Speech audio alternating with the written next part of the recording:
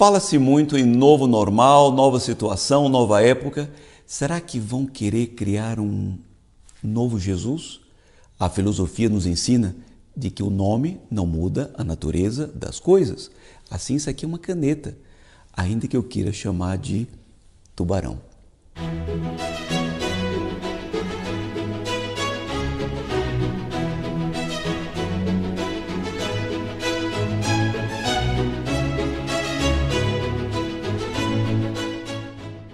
Queridos amigos, salve Maria! A Igreja celebra hoje a solenidade dos apóstolos Pedro e Paulo, dois grandes luzeiros.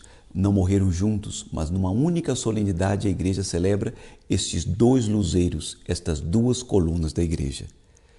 E os textos, apesar de serem de 2000 anos, parecem muito atuais.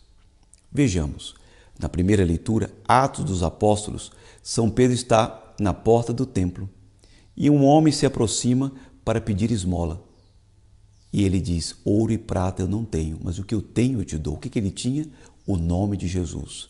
Em nome de Jesus, o Nazareno, eu te ordeno, levanta-te. E ele levantou. Salmo de resposta: seu som ressoa e se espalha em toda a terra. Ou seja, um som que ressoa é o eco. O eco tem que ser fiel à primeira palavra. Se o eco reproduz uma outra palavra, não é eco, é outra coisa. Porque o eco tem que reproduzir, ressoar o mesmo som, a mesma palavra. Gálatas, São Paulo vai dizer: irmãos, asseguro-vos que o Evangelho pregado por mim não é conforme a critérios humanos. E aqui entra o ponto.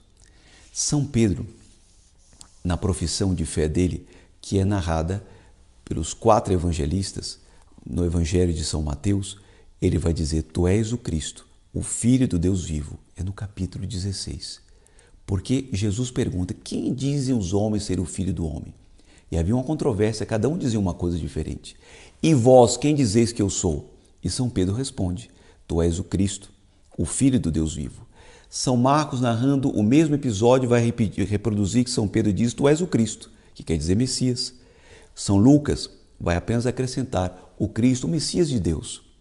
E São João, já no capítulo 6, vai dizer: tu és o Santo de Deus, narrando aquilo que São Pedro disse: tu és o Santo de Deus. Assim, já naquele tempo, havia uma controvérsia entre aquilo que se dizia no mundo e aquilo que Jesus dizia de si mesmo através dos lábios de Simão Pedro. Nós vivemos tempos realmente difíceis e temos que ter a nossa bússola muito bem acertada. O mundo passa por mudanças e é natural, mas Cristo não pode mudar, ele não muda nunca. Cristo morreu, é verdade, e parece que alguns pretenderam ao longo da história substituí-lo, mas ninguém se atreveu, porque para substituir a Cristo teria que morrer como ele morreu na cruz. O que parece mais fácil e talvez mais perigoso e mais daninho? Modificar, deformar a face de Cristo, deformar a sua doutrina, modificar os seus ensinamentos. É mais daninho, mais perigoso, mais destrutivo e talvez até mais eficaz. Entretanto, ele é o mesmo, hoje e sempre. E enquanto a humanidade tiver como bússola, como farol, como foi apontado aqui por Pedro, Simão Pedro, e por Paulo, que não pregam outro evangelho senão o evangelho dele, a humanidade vai caminhar sim para um novo normal. Que novo normal é esse? Não é retornar àquilo que passou, porque muitos erros precisam ser corrigidos. Nem é deformar as coisas, mas restaurar todas as coisas em função de nosso Senhor Jesus Cristo. Por isso que o evangelho de hoje, Jesus pergunta a Pedro se ele o amava. E Pedro 3 vezes, a 3 perguntas, responde: sim, ele o amava. Eu amo. Tu me amas? Sim, Senhor. Tu sabes tudo, tu sabes que eu te amo. E a cada pergunta, a cada resposta, Jesus indicava a missão: apacenta as minhas ovelhas. Só é capaz de apacentar, de cuidar, aquele que ama verdadeiramente.